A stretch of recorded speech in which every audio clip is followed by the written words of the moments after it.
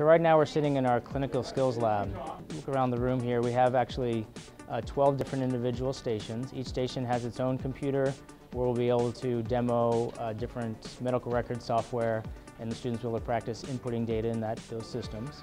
Additionally, we can take anything in the room and project it to any other computer in the room. So it allows us to really not have to move around the room too much. If we have something interesting that's going on at one particular station, we can broadcast it throughout the room. This is a laboratory where the students will learn the head-to-toe physical exam. They'll get the more hands-on practice that they need to learn. So during the summer courses, they learn the complete head-to-toe physical exam, and then as the year goes on, they will learn the specific parts of each body system. Additionally, we can use this room as a wet lab where we can learn suturing, splinting, casting, and other modalities that the students will need to learn before they go on to clinical practice.